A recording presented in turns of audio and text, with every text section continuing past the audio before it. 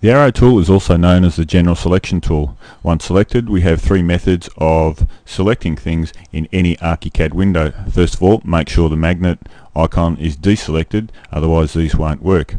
So if I first left mouse click on this one, it gives us a partial elements selection method, and that's the first icon. And how that works, if I left mouse click once and drag over any element, even partially, it will select it.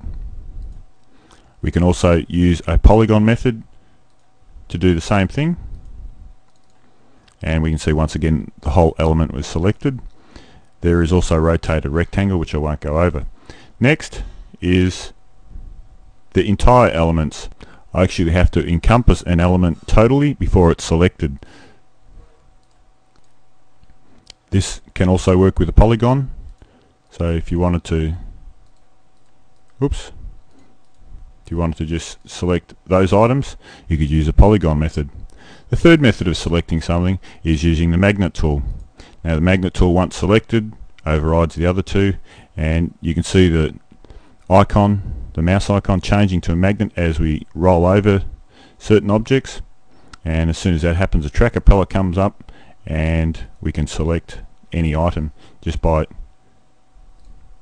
selecting it. To temporarily disable that, we can hold the space bar down, and then we can use the other selection methods. As soon as I let the space bar go, we're back to just using the magnet. One of the neat things about this tool is when the tracker palette is actually activated, which is this icon here, doesn't matter how close I am to something, if you click and select it, it will tell you what's actually selected.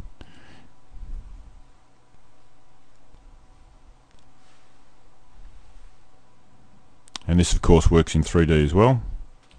To deselect anything, and it's a good habit to get into, click outside the building or where there are no construction elements, which would be anywhere in the surrounding areas outside the slab.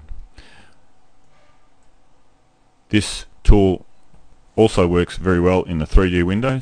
So if I push F4 on a Mac and F5 on a PC, we can see that if I'm on the arrow tool, the magnet comes up fairly readily, and it's very easy to select things, which is certainly an improvement on the last version.